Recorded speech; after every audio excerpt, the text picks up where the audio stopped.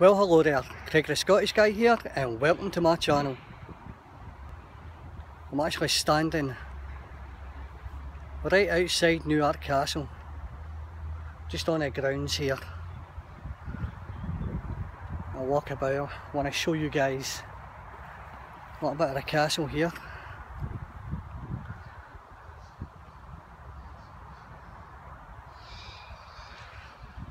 I want to show you the pigeon tower. Yes, the old pigeon tower.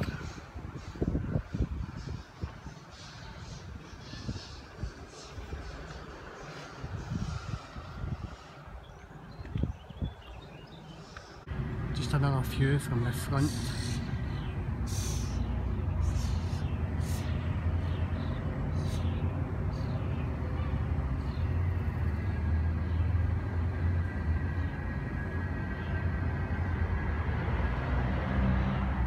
It's actually it's a pretty small castle compared to other castles in Scotland, you know, Edinburgh Castle, Stirling Castle. Those are really big. This is just a small castle. Beautiful nevertheless. So that's Newark Castle, and it's actually right next to the shipyards. This is where all the ships get built here, right into the Clyde.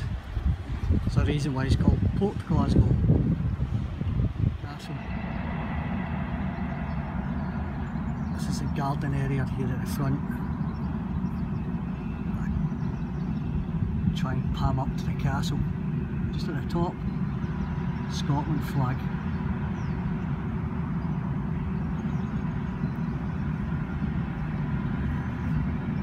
For anybody who's interested, these are the prices you have to pay to get inside the castle.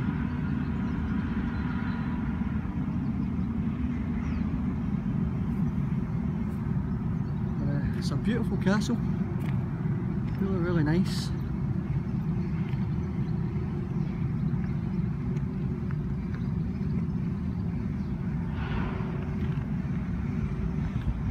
I think I have to head under this little tunnel area to actually get inside.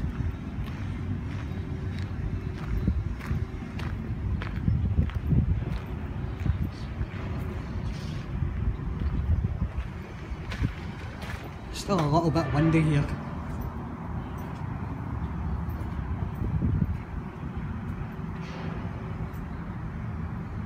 The Porter's Lodge. Look how small these doors are. Now I'm only 5'7" myself, but I can actually walk right underneath this. I head inside. Hopefully my wife has bought me a ticket.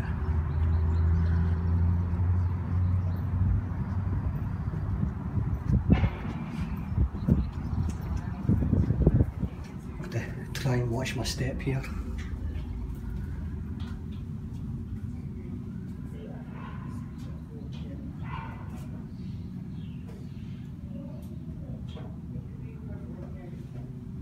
Right, let's head around this way, see if I can find where my family is. I see them in here, so I'm just going to go and buy my ticket. Okay, so I just bought my ticket. I'm heading into the first room on the left hand side.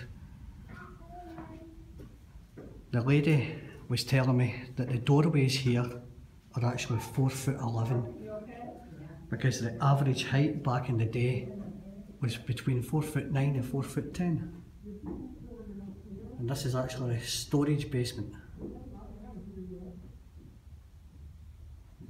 It's actually quite small in here.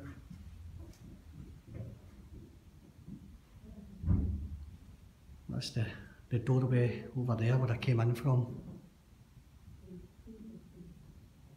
I'm just actually on the rooftop of the castle. It's like a little terrace. That's the Scotland flag up there flying high above it. Come down and show you. This is just like a little terracing part. A little bit windy up here. I'm going to try and show you guys a little bit of the view.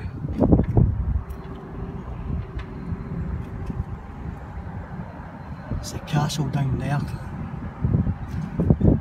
The front garden and the main entrance part. That's where the sign is, telling you how much you have to pay.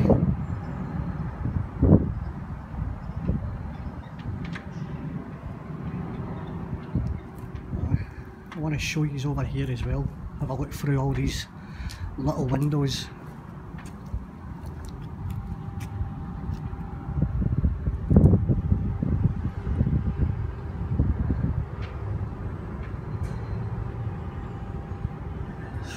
Really pretty nice up here. There's a little bit over here. I think it's this window here.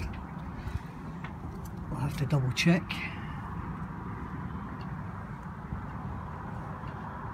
This part right here is actually called a pigeon tower. Now back in the day, this is where they kept the pigeons. And if we were sending messages back to France, they would tie a little note onto the pigeon's legs and send it to France. Once the people in France received the note, they would then reply back their message, tie their little letter onto the pigeon, send it back over here. And that was how they used to communicate back in the day with each other. By pigeon. That's a pigeon. Just going to head down this long narrow walkway. Let's see what's in here.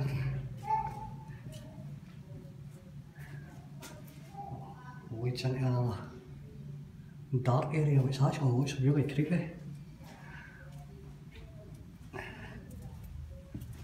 Actually I had to duck underneath the doorway there to get in.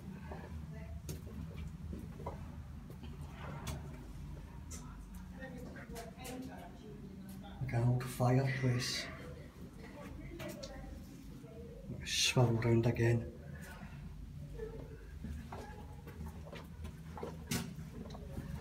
And I've got to say, it's actually very cold inside this castle.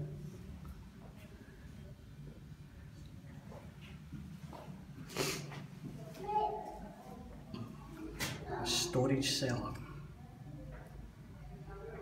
Probably the wine cellar, because of the private stair leading to the Great Hall above.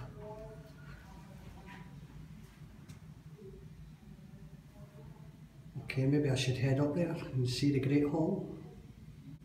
I just climbed the stairs from the wine cellar up to the Great Hall. So, I'm guessing this is where they would do some of their entertaining. A lot of drinking wine going on in here. A lot of good times. Nice big fireplace with a staircase leading somewhere else. That was the doorway it came in.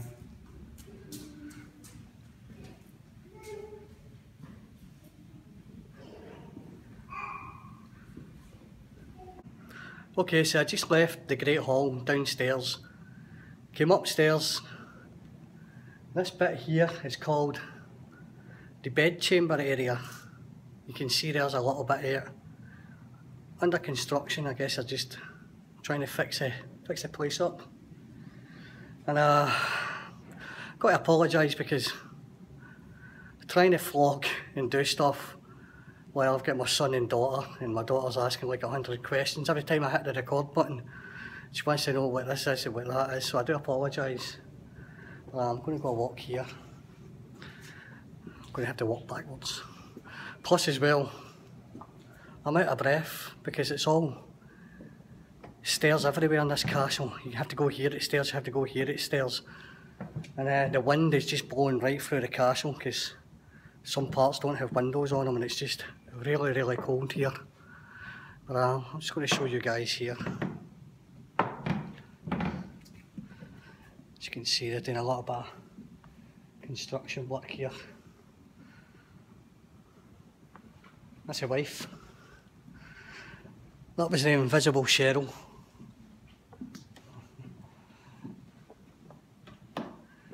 Just I'm going to go over here. There's another area down here.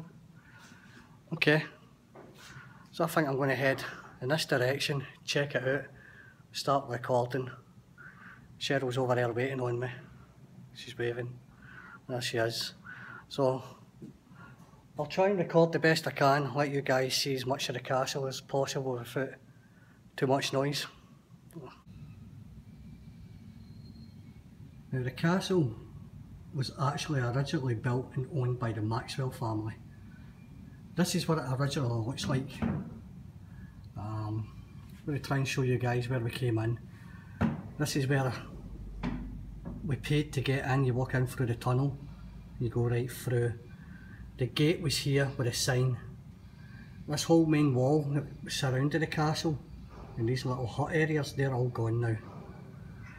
Earlier on I showed you that I was at the top here with the Scotland flag, and the pigeon tower is just at the back. It says the castle was actually built in 1478 and it was owned by Sir George Maxwell. Just showing you some of the... This is the area we're in now, the bedchambers. It was built in 1478 and it was owned by Sir George Maxwell, who was one of the richest men at the time in the whole of Scotland. Now, Sir George was actually real friends, very friendly in fact, with King James IV. And King James IV liked the castle so much that he extended a part onto the castle himself, so it basically became two castles in one, with the Maxwell family living in one section and King James IV and his wife and family living in the other section. Narrow spiral steps. It's not that many here, but we've been up and down these all throughout the castle. Yeah, but everywhere you go, there's these small spiral staircases.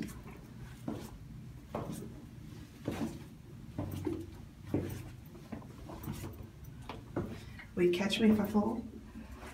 Sure. I sounded confident.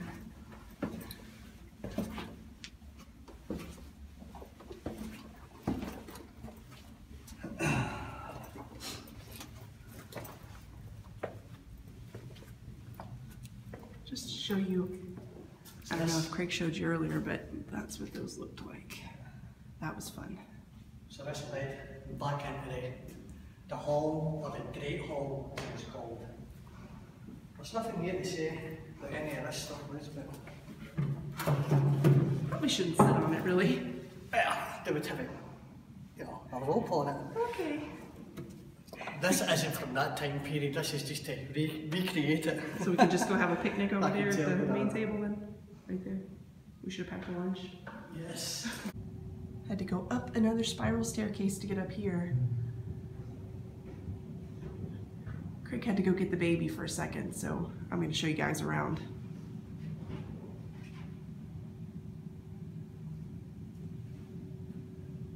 Does not say what this room is.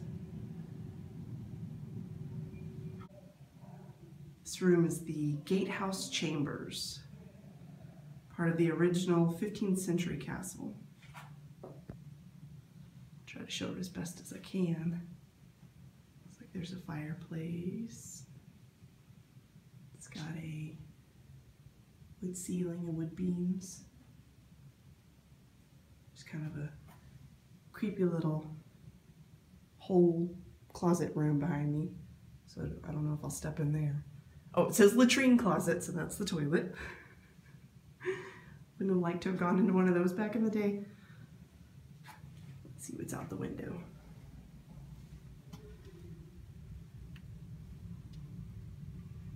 That's where we walked into to buy the tickets. So I just signed the guest book, and there's only one thing left to say. Mission accomplished.